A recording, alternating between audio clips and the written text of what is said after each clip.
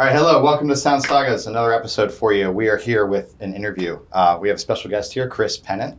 My name, Andrew, of course, and of course we have Will. Yep. And Chris is a former Jewel Osco employee, avid walker, chicken tender enthusiast. Mm-hmm. Yeah. But I'll pass the mic to you. Why are we here today? Oh, well, not to talk about the chicken tenders, unfortunately, because I think that's really important. There was somebody who went around a while back and tried to find the best tacos in the city, which I still want to do, but there's a space to find the best chicken tenders in the city. But when you think of ska, Will, what's the first thing you think of? Don't say chicken tenders. Now that's all right? you That's all that's in your head. Brass instruments, skanking. I mean, I could go on, but that's kind of what's straight your, where my what's your head. experience? Because it's about experiences in the music as much as the music itself, right? Totally. I mean, I'd say one of my seminal experiences was I was really into that band, Real Big Fish. Mm-hmm. Went to a lot of their shows, and one of the best shows I ever went to was one of their shows, and my car got towed. And that was like the first like real life. Welcome to ska, motherfucker. Yeah, it felt that way because I was deciding at the show. I was like, my car is probably going to get towed. Should I go fix this or should I stay here? And I decided to stay there. Were you enough into Real Big Fish where it was like that didn't matter? That's what happened. Yeah. That's wild. Yeah. Man. And my dad got mad at me, but I was like, yeah, it was a great Real show. Big Fish. Whatever, yeah. You know what? Yeah. Man, that's actually really cool. Yeah. Because And then I later on got into the more classic like specials and scatolites and stuff like that. What era was this in your life, Real Big Fish? Like, That show was 2005. okay. Did this get you into did ska get you into like perhaps like punkier or like more dynamic I think music? it was Yeah. a gateway music into more punk and hardcore stuff too. Yeah. Cool. it's interesting. Yeah. Well, I had a kind of a culture clash between the two because my dad was Jamaican. He didn't stick around longer than I think I was one when I found out. But my mom told me a lot about him, and she had music that he liked, she liked, they both liked. Recordings of them singing this stuff in a recorder, like a microphone at home. Oh wow. So I eventually, as my life went on, I got into some of this music. But when I was in high school, I was at St. Ignatius, and I played trombone from grade school up through high school, up through college, up past that. And my good friend Danny Lopaka, shout out to Danny, still a great musician in his own right, graduated from the UIC music program. He was in this nice. Celtic rock band in my freshman year when I met him, and I thought this kid was the coolest. He knows he's not cool. He thinks he is, but he knows he's not. But he was different. He was wearing like flat Irish caps and had punk rock patches all over his jacket. And I wanted to be in this band like more than anything that I had done to that point. And he was like, "Well, there's no trombones in a Celtic rock band," as I'm sure you could both guess. But he wanted to do something. Not just with me. I think he just wanted to do this band as well. Mm-hmm. And so he was like, well, let's make a ska band. And I was like, oh, yeah, I know ska. I was like, because I had seen Good Burger, and I knew Love Less Than Jake, and Real Big Fish, Mustard Plug, Mighty Mighty Boss Tones, because my other friend, Chris Curtis from grade school, went to Jones. And that was where he jumped off, because he played trumpet in grade school and I played trombone. Mm-hmm. So we went our separate ways. He found his group over there, and they formed this band called Random Outburst, and it was like third wave to the hilt, like ska punk, ska core, Voodoo Glow Skulls, Streetlight Manifesto, like hard hitting, like like that fast. And Man. So when I came to Dan with that, he's like, no, we're gonna do like ska. Like he called it ska. He was like basically saying like the other stuff was not. Mm-hmm. And maybe more traditional than like third wave, like just like really going back. And he made me a tape. I don't remember every single thing on it, but there was this recording from like the 70s. I think nobody really knows who made it. It was either The Clash and The Jam, or one or the other, or a mix of guys from those two groups. there was just this instrumental track called Rudy Ska, and it's really nice, really smooth, saxophone, trumpet, trombone, like a trombone solo on it. There was that. There was the A Message to You, Rudy was on it. I think a Scotalites track was on it. So this was like my crash course. And it was funny because some of this stuff was familiar, but I didn't know why. And the sound is like Seminole ska to you, like it's like that is it. Yeah, well, it's like that's what it was. And then as I got more deeply into it, as we started playing our music and our sound, it became like really this first wave ska, almost like rocksteady reggae in some respects. I learned more about, this is where this music that I already liked comes from. Because we had a Bob Marley CD at home. We had Peter Tosh album at home, because this was the stuff my mom and my dad listened to. Right. So it was finding out that, but also finding out, okay, what is this music? I like this music. I want to know more about it. And so that clashed with what the presentation was in media, which was pretty much, ska, that horrible, annoying music from the 90s where everybody dresses up in a certain way and plays a trumpet loudly in your face. I watched this show still called Legends of Tomorrow that's on the CW, part of DC's TV shows. And they make a ska joke, I think in the 4th or 5th season. And it's not uncommon for shows to still crack those jokes. Yeah. It is kind of weird how that's like a punchy down thing that is in multiple medias, because I definitely heard that joke before too. Yeah, it does. And it's weird too, because the third wave stuff like Less Than Jake is still pulling huge crowds. Like they just did a tour last year. Yeah, no, I heard about that. And I kind of wanted to go. Hello Rockville is still one of my favorite albums. Yeah. It's not, I like music with horns because I came up playing jazz and band music. So I like ska that has horns in it, and not a lot of Less Than Jake has horns in it. I think once they really hit their stride, but I still really love that album. It's just a lot of fun. And I think that's the big thing about these different styles of ska. And so why it's annoying when I hear people say that, when I hear people make that joke, like, ska's annoying. I'm like, well, listen to this. Or, well, more succinctly, I want to like hit them so that they can be more receptive to me telling them to listen to something. Because that's really how that works. I think it's part of the people who say that, I think they're obviously pigeonholing the whole genre. You're saying the whole genre is much more dynamic than you might hate one thing you hear that might be ska, but there's like all different types, right? Like if you hate one ska band, that doesn't mean you're going to hate another. So I think there's people, they just think what ska is in their head. And they don't really realize that there's much more to it.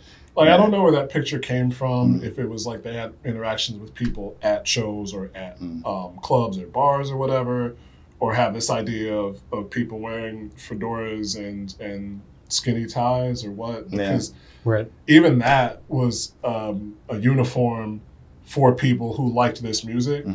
But those people who wore that uniform would kick the shit out of you. Like, that was the whole thing about Rude Boys. Yeah, it was punk music. Right. Yeah. It's like, whether it was in Jamaica or whether it was in London or wherever, Sheffield or wherever, you didn't mess with those guys. Like, they were listening to this music, like, laid back, rock steady, kind of, pick it up, put it down music, but they would jump you, if not just throw the ones with you and knock you out. So I don't know where that perception came from, if it was like a retaliation, like, we don't like getting jumped by guys with fedoras and creepers and Ben Sherman on. I find that the styles of music that invite like uniform or like self-presentation or identity that is definitely like countercultural or against the grain, like looking different, like those styles of music tend to sometimes get punched at a little bit more. Yeah. Which makes sense because, like, the people I know who like metal are definitely, like, I rolled with some of those people in high school, too, like the goth metal kids. And I think the whole idea is, like, it's like any kind of grouping, right? You want to get with people so you're in larger numbers, and you want to, like, appear, you're doing it for safety. So you want to look a little bit tougher. And so the goth metal kids look hella tough. And I met them and rolled with a lot of them, and they were, like, a lot of them were very shy. Very like low key people and introverted. And this was their like way to be out. Right. This was their way to like be extroverted and be kind of out in in the culture when they felt like really comfortable. My guy is like that. He's a very shy, low-key guy, and I've seen clips of him singing in his band. Nice. Completely different. Nice. Right. It's amazing how people can find that outlet, right? Especially through music and identity, right? Yeah. And I wanted to ask you, like, did ska, when you were like getting into it or your foray into it, did that help develop your personal identity or help you connect with family ties or history or anything like that? Not necessarily with like my family in Jamaica. Okay. I haven't talked to them in a little while, but I think with that identity that was with my dad specifically, it helped connect with that because a lot of that went into like he was a cricket fan because West Indies cricket in the 60s and 70s when he was coming of age saw its ascension into world popularity, and a lot of that was tied to like ska, rocksteady, and then reggae, really like roots reggae stuff. For me, I remember going to see Midwest Ska Fest before the same Chris Curtis and a lot of the people that I knew from Jones pretty much took it and ran with it a few years ago because what it was when we were young kind of folded. And he's like, well, we want to keep doing this. So I remember my mom drove me and I was like, this is what I'm going to wear. And she's like, you can't wear that. It's November. You're going to freeze. So I was wearing a white dress shirt, black suspenders. I had these clunky rubber-soled dress shoes that she made me wear. I really wanted to wear my Chuck Taylors. And she was like, you can't wear that. There's ice on the ground and slush. And But you were in uniform? Yes, I was. But I was definitely in my element. I was in my element, and I think the way that the music goes, no matter where if it's first wave or third wave, the whole point is that you're dancing, and so it integrated a lot of what I already knew from growing up on the South Side, going to school where I did, where footwork and juke music is such a part of Chicago that I was already like, this is what we did at parties. We danced, like we danced hard and we danced fast. And so going to the show, which again is not necessarily the ska that I came on to talk about primarily, but the outgrowth of it, we danced hard and we danced fast and we danced long. So you just you went as hard as you could. You tried to keep up with everybody. It's definitely music of movement. Yes. Like, Big time, yeah. And that's what I really connected with. Gotcha. That's what I've always connected with about ska. It's like you move, whether you're on stage and you're playing, and you guys have played in bands, you know that you have to keep your energy up and know when and where to conserve and when and where to really hit and go for it. Yeah. But ska, I feel like you hit that level and then you just keep trying to go higher. It's wild for that because that's a lot of it, but it feels so much like the jazz I played in college, especially when we had the crowd on our side. Bradley jazz concerts were a lot of fun because the crowd that came was an assortment of people, not least because some of the people that were in the band, like me, the guy Jonathan Day, who's from the south suburbs, who played saxophone, we knew the black students at a predominantly white school, and we had a few other people in the band who were in the same boat. So those kids came out to support us because not only they liked the music, they felt like it was important. And I don't think I recognized that as much at the time, but like seeing guys from my floor that we blocked our floor in sophomore year, and then they came out to our jazz show and I was like, damn, this is cool. So there was that assorted movement there where they were in an auditorium, but you could see people wanting to or getting out of their seats when we played a song that was like, okay, it's time for you to move. And I think that was different for what we had then at that school. And so ska was a lot of that baseline for me that came from years before because this is the music I heard. And even when we played in this group that Danny and I made with our guy Jim Cada, the Back Alley Skanks. Long live the Back Alley Skanks. Oh my God. But that was our basis. We had our fast songs, we had our slow songs, we had our get up songs, we had our, listen, we had our high school introspective songs. I will not tell you any of the names of these songs on this show. I bet they're pretty juicy. Oh, man. Those guys are married and have kids now, and I don't want to ruin their reputations as family men. I mean, one interesting note on that, though, not that aspect in particular, but since ska is such a defined music style, or like has such a feel to it, I see a lot of covers in that zone, like a lot of people just redoing songs in that style that are huge. But I kind of wanted to touch back on what you said about it being a safe space and like such a unique like experience, because that's kind of what drew me into it. Was like, it was a very, like, you knew who was into it. Everyone who went to those shows was all about it. I mean, I had checkerboard bands and like a hat, and I felt kind of silly if I wore that to school.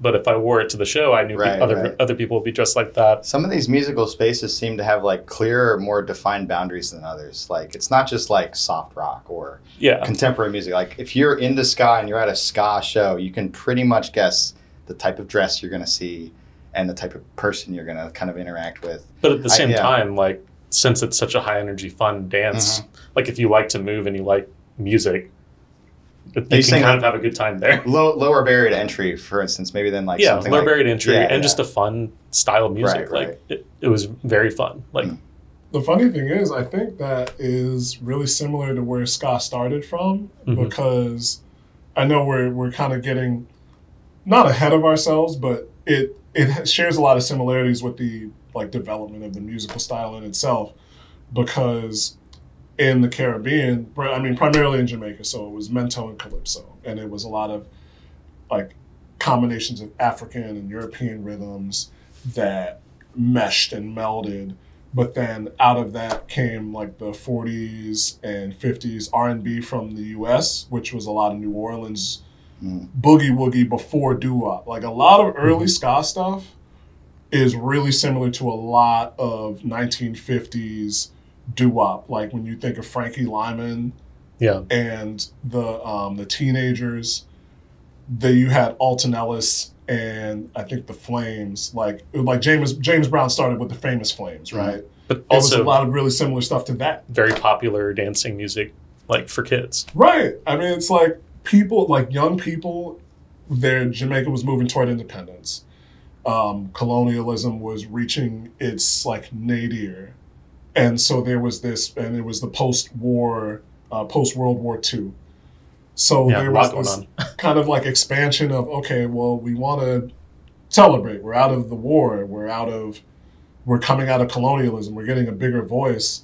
And there was this expansion of like not dance hall in its sense that we know it now, but like dancing on the corner, in the streets. Sound systems that came up where it was literally like, we got all this stuff in a van, we're going to take the party here. And you get out, you got the speakers, you have all these guys in the system who are DJing, and here's the party, and we're going to create the party. It was like a block party in a mobile setting. And that's where this is all kind of created. And it wasn't necessarily a safe space for people to come, everybody to come out, but it's like you knew where the party was, and that's where you went. And that was kind of the nascent beginnings of ska. It was like, here's where you go, where you hear the music that you want to hear, that they're not necessarily playing on the radio. That's where the kind of the safe space comes in. It's like, where do you go to get this music? You know you want to hear it. Where do you go to get it? Right. And it's like, okay, such and such. Like Duke Reed has his sound system, he's going here. Cox and Dot has a sound system, he's going here. Prince Buster's sound system's going here. Dickie Wong's sound system's going here. And that's where you went. Like, small island, but all these different places in Kingston where people were coming out of like the rural settings, out of farms to go kind of see where they could seek their fortune. And it was like, well, you put in a 40, 50-hour week. Now what? Time to party, Yeah, let's go. Sounds like, at least back then and there, like it was a combination of bigger factors that all kind of came in, like from technology, like the ability to have remote audio and like get your stereo out or boom boxes and stuff. And then you had the like you said, like the decline or the bottoming out of external rule of the country, for instance. Right. And then you have all these factors that come together, and then it creates this almost like hotbed or like the fertile soil for this to generate and start. And it's the people who actually go and do that. Like, yeah. When you mention soft rock, I don't know necessarily the basis for it, for I know the music, right? But I don't know the underlying factors. Yeah. But a lot of these different styles, there's a lot of similarities I see between ska and hip hop, which makes a lot of sense because hip hop wouldn't have been possible without ska to a certain degree. As much as it owes to funk, it owes a lot to ska, reggae, because that style of like talking over a record, that's where reggae and toasting and then hip hop came from. Like the first Kool Herc was Jamaican. So there's this something in the sound, whether it's from the horns, whether it's from the beat or what, when you're talking about movement, it was speaking to people on this way. And then in the lyrics, it was talking about individuality and kind of a sense of consciousness and self in that melting pot of, post-colonialism, post-war, expression, like moving to the city and kind of maybe being on your own for the first time. Yeah. And so that's where a lot of this really fleshed into. And so when, I know we're not done, right? But when people say, oh, that bastard probably even likes ska. I'm like, what are you talking about? Like, this is a very integral idea, not just to me, but kicked off a lot of things that you like. Like, without that basis, like so many things where we went exist. To, like dub and dance hall. Well, Drake wouldn't have a career, first and foremost. Like that, like Drake in Toronto owes a lot to the Caribbean people that moved up there. But when when he had that track with Rihanna and Hotline Bling and all that, that's so Caribbean dub dance hall. You can almost put that in the same category. Even like this is one of my favorite albums. Yeah. That Same Old Mistakes. A lot of influences there too. Even though there's you think of horns when you think of ska, and there's not necessarily horns on that, but that heavy, kind of offbeat, there's so much that ties into it. Yeah. You can even, like, I guess in a more contemporary way with ska, like, replace the horns with keyboard or synth and, like, get the same sort of...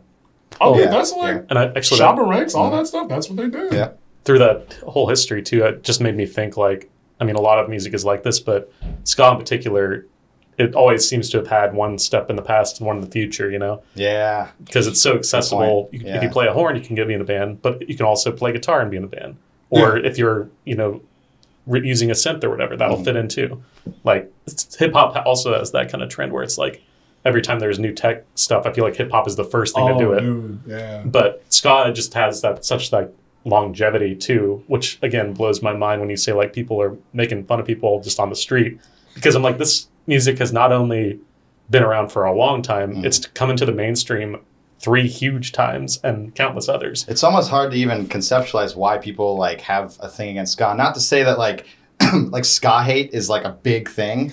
Like no, I can't imagine. I feel like we're like talking about. We don't want to pick it. No, it's not just the ska, man. But we have noticed in our personal lives and just dealing with it, people kind of like if they're going to talk trash about something, it's usually country or ska or something like that. Yeah. Something like that. And I'm like, but you're right. You're like, if you look into ska, even if you just read the Wikipedia on it, you'll realize like there is so much dynamics and so much time and culture and history and everything that goes into it. And I guess the sound just kind of like hits some people. I mean, it's like some people don't like jazz, like which I find weird. But I think I remember talking to somebody, and I think he said he didn't like. It wasn't that he didn't like jazz; he didn't like the reaction that he got when he said he wasn't into jazz from people. Which yeah. I mean, there's some elitism there, I guess, too. That goes with it. I mean, I come from heavy metal. It's like the king of elite mofos who just like think everything they love is the best thing in the world. Clearly not true.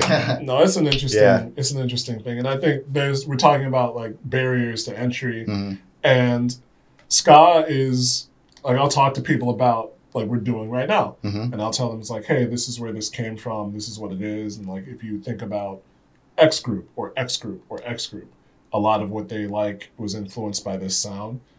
But even more, central than that, like it started out as a lot of protest music. It really started out as more of like kind of doo-wop, like we said, boogie woogie romance music. And then when it started moving into rocksteady and reggae, really, because the Wailers started out as a ska group. Right. Then they moved into reggae. It moved into that protest music. And when it got to two-tone and got to the UK and got big again, a lot of it was protests against like the 80s and Thatcherism and like deregulation and all of that. So I was just reading something that there's a group in the UK, Captain Ska, that's what they're called. And it's like just a group of freelance musicians. So there's never one specific person who's on every record, but mainly what they do is put out protest records. So pre-Brexit, like the David Cameron coalition government, they wrote a protest song about that. Then they wrote another one and another one and another one, and they just kept it going. And that's been their MO and their delivery vehicle is this, because, you know, as much as people might want to make fun of it, something about the music and the rhythms and the melody speaks to people in a very, I think, visceral way. Yeah, well, I guess maybe the word for that is like I don't want to say Rage Against the Machine, but that's sort of, there's something what you're saying is there's something about the music that inspires like something in you to go against the grain or to speak out against something or to feel empowered to say what you believe in the face of adversity or, let's say, like I don't know, overarching governments or bad politicians, whatever. Like, I guess the question is like, is there something inherent, at least for you, about ska that like gives you that? Maybe it's the physicality of it. Maybe it's the movement of it. Some of it's like having played it and knowing that you're literally using your wind, like the breath in your body, to play it. And that's what I've liked about being about it myself. But I think if you think about it like that, you're breathing in and out when you're moving, and there's something where it just kind of, I think there's that idea of what Marley said about get up, stand up, that is still inherent in that music. There's Judge Dredd and Judge Dredd dance. And the Judge Dredd dance is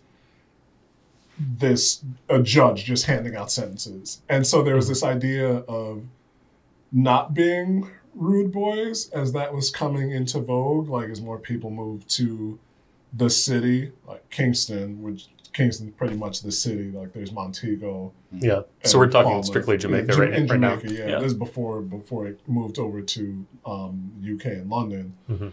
But it's like, you know, you want to be rude boys? It's like well, you get 30 days and it's like, I didn't do this, judge. Just hush up. You know, you're going to jail.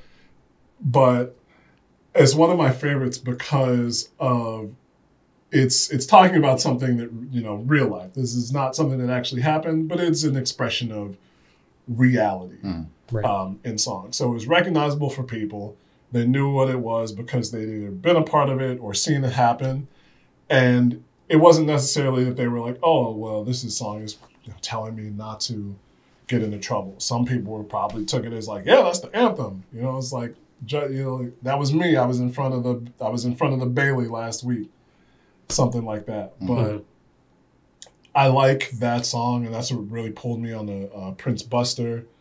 And then Don Drummond is unheralded for a good reason.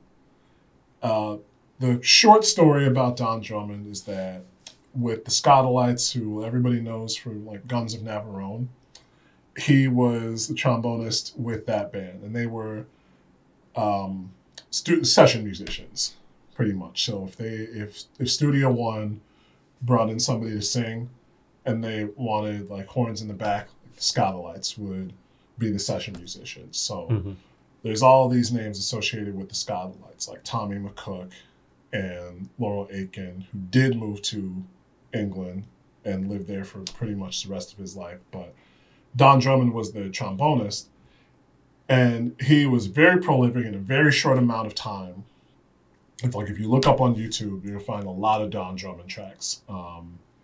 And were they sessioning for mostly ska music or kind of anything? Mainly ska. I think they hit on some rocksteady, but this is like that doo-wop kind of boogie ska that we talked about. It was just hugely popular. They were just pumping out records. Like as it moved towards reggae, that's when you get to Desmond Decker more so, and like Bob Marley and the Wailers and Alton Ellis, who, when you talked about people doing covers before, Yeah. a lot of the stuff they did was like covers of songs from the US or other places that were doing like that kind of, like they would do covers of songs like Blue Moon.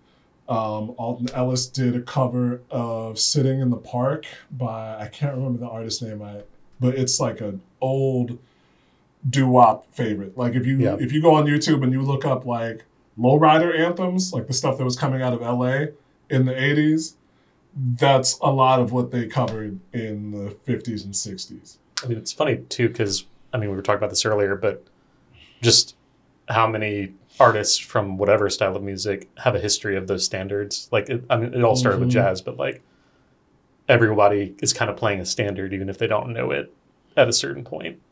Yeah. There's like a familiarity, right? It's literally the same song. It's just different iterations of it. Yeah, like these songs are like, it's timeless, where it just keeps going and going and going. I think part of it was that there was an allowance for it because as I was reading, there was a certain law that wasn't on the books in Jamaica at the time. So you could just record another song without paying any royalties to the original artist or requesting clearance to cover it. Kind of like when we're talking about hip hop, kind of like how early hip hop was sampling. Like you sampled when you get away with it, and then you didn't tell anybody who you sampled it from, and you didn't release like, oh, we got it from this record, and crate digging became that. Mm-hmm. It was like guys went over to the U.S., heard songs on the radio while they were working. I think it's either Derek Morgan or Coxsone Dodd that I mentioned before. He went to the U.S., worked for a while, heard this stuff, and was like inspired. He bought a turntable, a few vinyl records, and some other equipment. Came back to Jamaica, had studied carpentry, and so he built his own sound system with this stuff that he got, and that was what they were playing at first was stuff from the U.S. Like they would get these records and play these records. Then they would have somebody record these records, a new version of the same song. Then they started writing original stuff, and that's how you got people like Prince Buster and Laurel Aitken, who became famous for singing this music. And so going to Don Drummond, like he and the Scotalites were not unique, but they were some of the names that really became big and stayed big in the early first wave for just doing instrumental stuff that was more bombastic, more jazz, like. I mean, they were just very good musicians. Yeah, like they played, jazz and bebop and kind of orchestral jazz from like the 30s and 40s. They came up playing that, and so then they were playing this music that was very much ska. Like this became what I knew as first wave ska, but it was sometimes just instrumental. And Don Drummond, in like a 3-4 year period, put out so many of these tracks. Like Ska Town, if you look up Ska Town, they'll have this all on this playlist. But Ska Town's one of my favorites, and this is hard driving, just really, really good song. It lasts like 2 minutes and 25 seconds. And that's actually something, not to totally interrupt, but that turned me on to ska in the beginning too, is that all these guys are just really good musicians too. Right. That's why they can pop out all these covers. That's why they can play all these arrangements without having to write it down. Because I come from a band background too. Like I played French horn and trumpet and tuba. Yeah. You play French horn? Yeah. I honestly didn't know that. Yeah. Because you didn't seem extra pretentious. Thank you. But no, French horn was interesting because you could play all these other instruments by learning those fingerings. And it was kind of the same thing. So I had a stint with trumpet. I knew a little trombone, but it was the slides, so I didn't learn that as well. But yeah, just amazing musicians to throw it back. No, and Don would have gone further, but he was found guilty of murdering his girlfriend, which is a wild story. Like everything that I've read, I think in this day and age, there's not a lot of. It's hard to doubt the story, the result. She was stabbed in the chest 4 times, and I think he was the only other person there. When they found him, he said that he didn't do it. Somebody else had done it. But he was found guilty. He went to jail and died like 3-4 years after that. So you have this really short time period of this guy with this group who was one of the the main creative forces, and his stuff is still, it ranks up there with a lot of other trombonists you could throw out. And for a very odd and somewhat maligned instrument, there's a lot of really good trombonists, like who's it? Kevin Eubanks' brother, the Tonight Show band leader. His brother Robin is fantastic. I put Don Drummond up against him, and Robin Eubanks is ridiculously good. But it's one of those it's a really interesting story out of that first outgrowth of ska. And I think that's something that people don't know about. It gets overlooked. When there's been, when people talk about Daryl Abbott, right? When you talk about musicians who died young that are really inspirational to people, like Dimebag Daryl, you talk to a certain sect of people and they're like, oh yeah, Don Drummond. Don Drummond. One of those big ones, yeah. I wonder, as ska's waves propagated forward, like, do you think that the musical complexity or some of the technicality of it got maybe like diluted?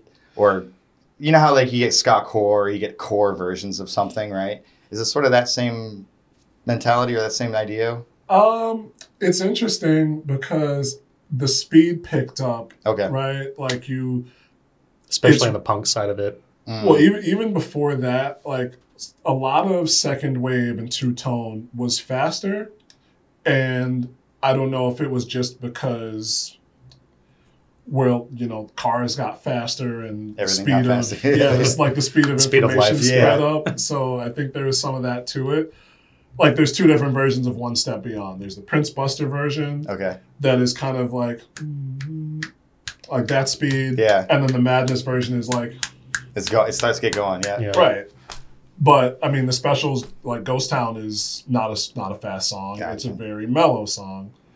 I think when you got into the 90s, I don't know what happened, man. I don't know what happened. When ska got to the U.S., like, proper, I don't know if, like, most of these third wave bands were just like, were they snorting coke? Or were they on speed or what? And they were like, we want to do this as fast as we can because it kind of got there. But there was also Moon Ska Records out of New York that had not the Slackers, not the Specials, but like I think the Toasters, Hepcat. Hepcat's really big. That was on Moon Ska. And what, like, your range was this? This was, like, early 90s. Like, a lot of New York and Northeastern groups formed around then. It was kind of a weird confluence where they weren't, like, the swing revival that lasted 3-4 years. Right. But Alex Dazer, that was in Hepcat and was one of the main vocalists for that, was in Swingers, where they have that scene with John Favreau and Heather Graham, and they're dancing to... why can't I think of that band? They did the theme song for Third Rock from the Sun, but they were like one of the main bands in the swing revival. So it was that kind of odd period where this musical style was coming back around again.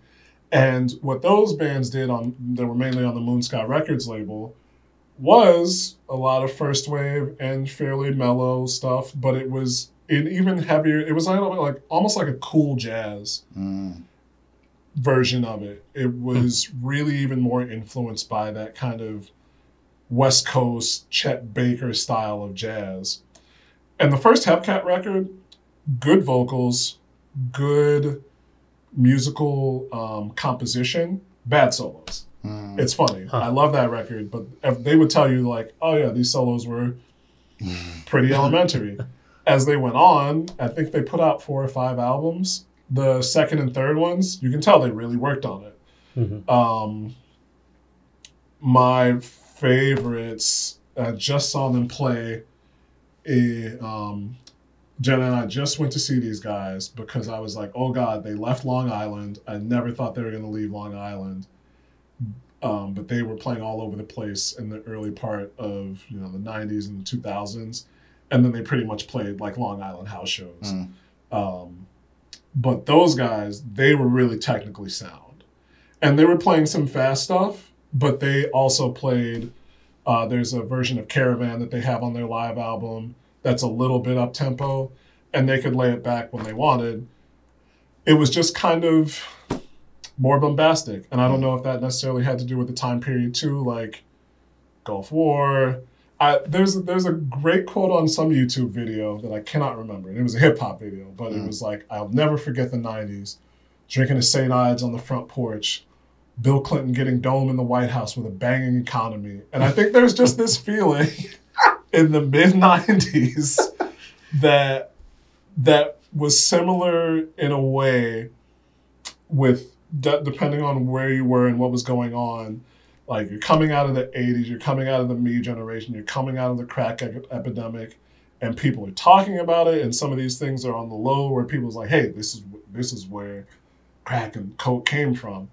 But there's also this sense of not just, I'm doing this for myself, but also the sense of, fuck it, I'm going for it. And so I think that's a lot of what third wave ska is or became, where it was just like, there's a bit of YOLO there, right? Party time and like, do it my way. Like skate culture was coming mainstream, and so like Warped Tour dropped, and Lala was still going, and like early Lollapalooza, and it was just like, you know what? Well, and Warped Tour did a lot for that part of it too.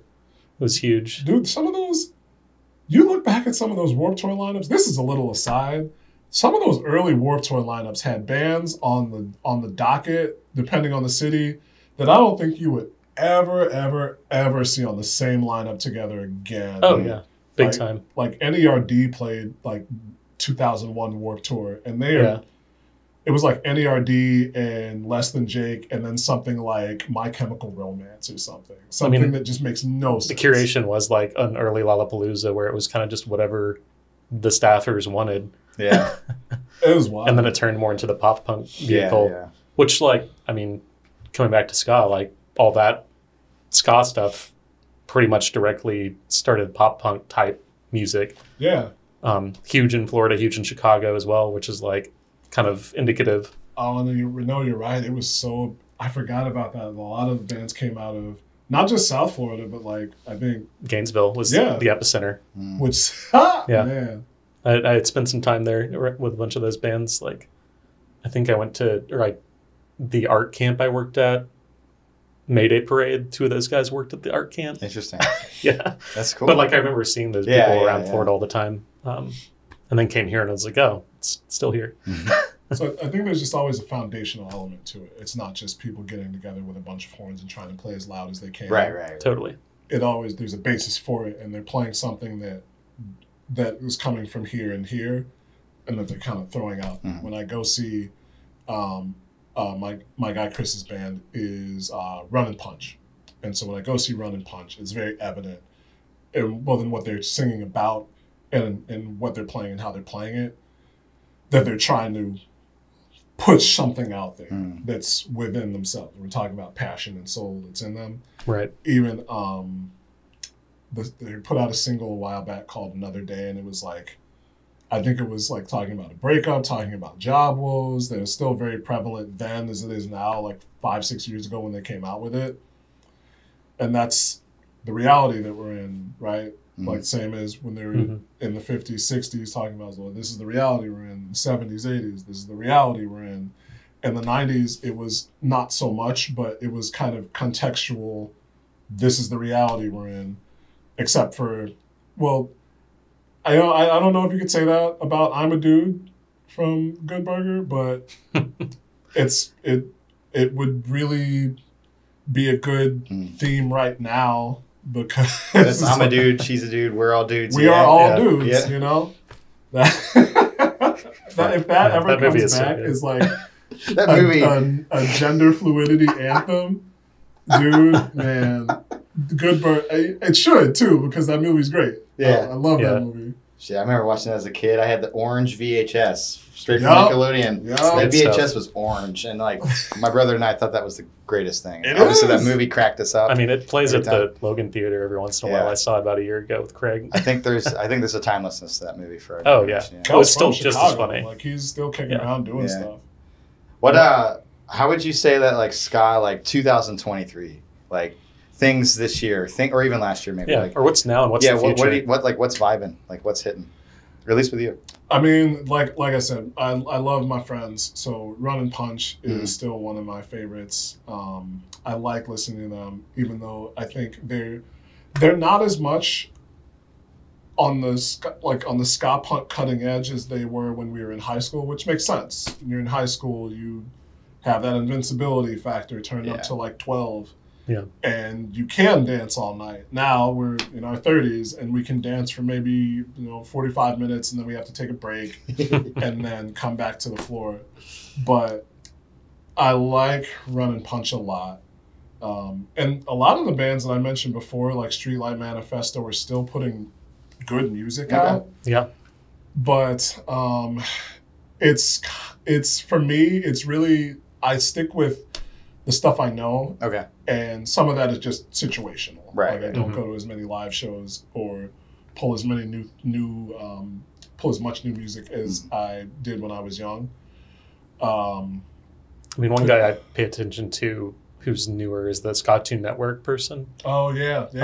I forget the name of his actual band, but their last couple records I thought sounded great. And there's a really interesting and sad case. Sorry to keep bringing up the sad cases, but there was a band out of New York, the Frighteners, that put out one album, and it's Frighteners with no E in the middle, and they are very much like they fit into that late ska rocksteady reggae vein, but their album came out in 2012 or 2014, one of the two. Okay. But what happened was that they had to put it out and they were on a time frame because they found out that their lead singer had ALS. Mm-hmm. So there was only a certain amount of time that they could get everything in before his body started to fail. So they only put out the one album and then they said, we're not doing the Frighteners anymore. But this came up when I was listening to some other music that was like more old school. And it just came up in the YouTube mix. And I was like, this is really, really good. And it's a sad story because their lead vocalist voice is absolutely fantastic. It's perfect for that kind of music. Man. And the way that they produced it elevated that as well as their band on the whole. So you're saying the Frighteners are an especially special kind of project. Yeah. Yeah. I mean, they were trying to kind of do what Hepcat did. I could see a lot of Hepcat in them, not just because they're both from New York, but they had a lot of early ska influence that was produced in a low fidelity kind of fashion, but it didn't, it wasn't. Right, right. It was good, it was tight. It's an aesthetic choice to that lo-finess, right? Yeah. Right. Even their album cover had that look of it. Like, check out that Frighteners album. It's worth it. It was really, really, really worth it. But also, it's a good recommend too. We talked it sounds like it, yeah. Prince Buster's my favorite. Prince Buster's timeless. Prince Buster's not going anywhere. The Scotalites still play at Reggie's every so often. I was going to say, they're still around and they still sound good. Yeah, the lineup changes, but they're still the Scotalites. So it's worth it. Like Desmond Decker's Shantytown, the Scotalites doing James Bond is... It was cool. Like, you could tell it was right in that wave of like cool Caribbean in the 60s, like when Dr. No came out and I think they were literally either in Jamaica or the Dominican Republic. You could tell it was like, okay, this is the music that people want. So, but yeah, that's what ska is. So it is not some goofy, like even the goofy stuff is not goofy. And I think the people who are still, whether they're rude boys, rude girls, rude people or not, whether they dress that way or not, they'll still kick your ass. So just, if you're going to crack jokes on ska, I guess, do it behind the safety of your keyboard. I mean, I think even just, people taking a look at the history and then just going to a show, like we said, it's such passionate music. It's hard to have a bad time. Yeah. I think even if you're not versed in either the technicality or the musicality of it, and even if you're not big on like the sound of it, like just being in a room full of people moving their bodies and feeling the music, that should be enough for most people to like be like, this music makes some sort of sense to me. You get swept up in it. Even like the pins and the buttons is always somebody. It's always like a guy or it's like the guy with the sunglasses with his feet up, or the girl in the dress with their feet up, and you go to a show and that's what it is. And I like that because there's other music that I like and I'll go to shows for it, and it is a lot of like a lot of head bobbing, slow head nods. Yeah. And it's like the slow head nod, woo, yeah, music, and I'm like, I can only can't do that all I feel day. like I feel like what you're saying is like if you're gonna be there, you're gonna be there 100%. You want to move, you want to feel, you want to like sweat, you want to like get it out. You got to come out of the show. Yep. If it's wintertime, you got to come out of the show knowing like, okay, don't catch a cold. Like you gotta wipe this off and make sure you bundled up. Got to get my 45 minutes in, and then I'm out. Go outside, take a break, then go back in. Yeah. That's the whole point. Awesome. Man, so fun. Well, Chris, like we learned, I personally learned a lot because I didn't come from the ska world and I don't dabble that much there. So like just talking to you about it and getting the insights is fantastic. It was everything you shared is so cool. And we're gonna have links in the description, of course, for bands and recommendations and other kind of places to click around and learn more. And hopefully some music and some more recommends on the blog. Yeah. I'm gonna check out the Frighteners. That story is cool. It sounds like one of those like flash in the pan albums. Like lightning in a bottle. It had to happen. It happened. It was big, and then it unfortunately. Like you listen to it, and I think immediately just like, what could have possibly happened had this not taken place? Because they seem primed to put out a lot more stuff. Wow. Man. Yeah. Well, smash it, like and subscribe. Hit us up on the stuff. What he said. At Sound Sagas, Facebook and Instagram. YouTube, if you're you're on YouTube, but you might not be on YouTube. Sound Sagas TV. Yeah. What else we got? I think that's it. Oh, thank you again, Chris. Yep. Thanks, guys. It was wonderful. And check out some ska. Yep. Cheers to that. All right, thanks, guys. Thank you. Hey man, what you doing by myself? If I tell you what, boy, I say, hey man, what you doing by myself? It's snatch. I say, hey man, what you doing by myself? A big fatty titty white boy. I say, hey man, what you doing by myself? It's snatch.